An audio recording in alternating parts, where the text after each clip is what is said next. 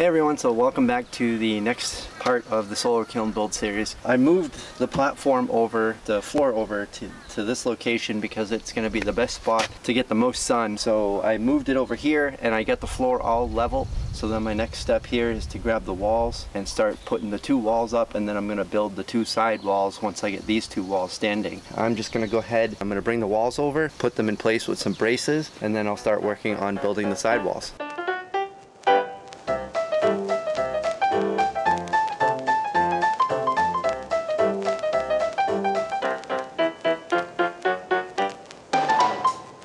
Alright, so what I'm going to try to do here, and hopefully it works, because I've never done this before.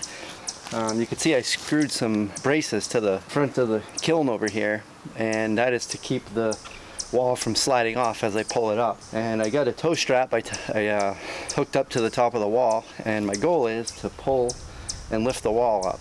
And I was going to try to do that just by pulling on it, but I'm going to need to be able to nail the braces on once I get it up there, and I'm not going to be able to hold the wall while I'm doing that. So what I'm going to do is I'm going to grab the backhoe, come over here and hook the toe strap up to the backhoe and just lift the wall up with that, and then that will be able to hold it in place while I screw it in. So let's give it a shot, huh? See how it goes.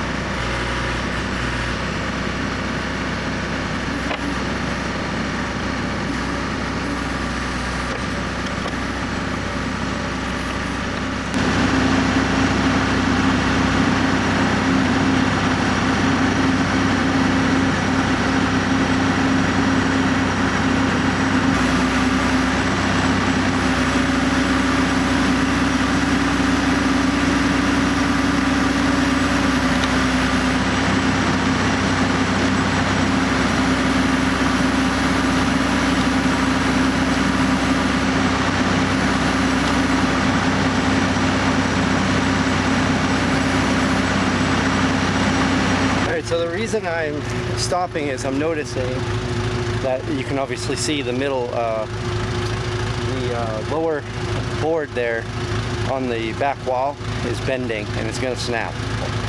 So I wasn't accounting for the fact that that one board's going to end up holding the weight of the whole wall. So what I'm going to do is add more braces on the very end where the actual wall supports are. So I'm going to go ahead and do that now, and then we'll try to lift it up.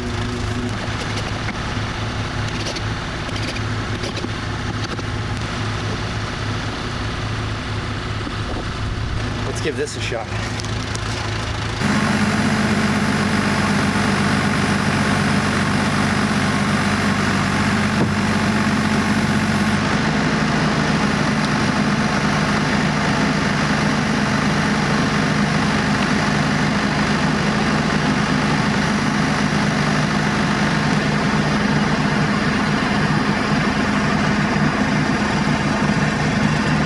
Two hands are better than one, but a backhoe is better than two.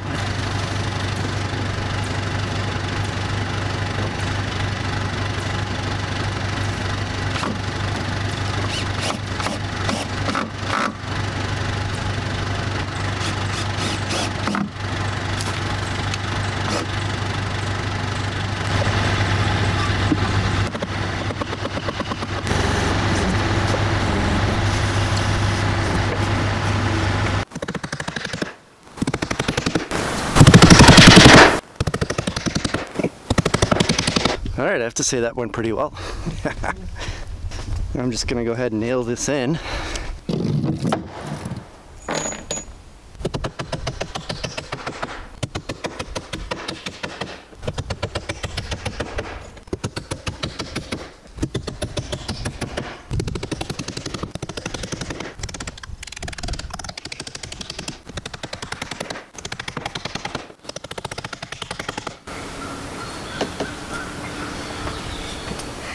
Alright, so now we'll go ahead and we'll put the front wall on.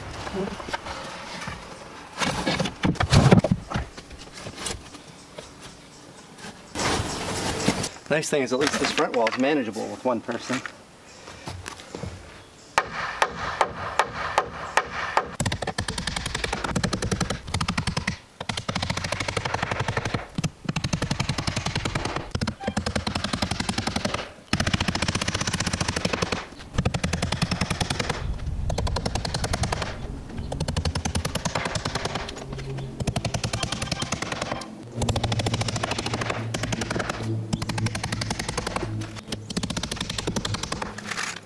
front wall and the rear wall. And the rear wall is braced.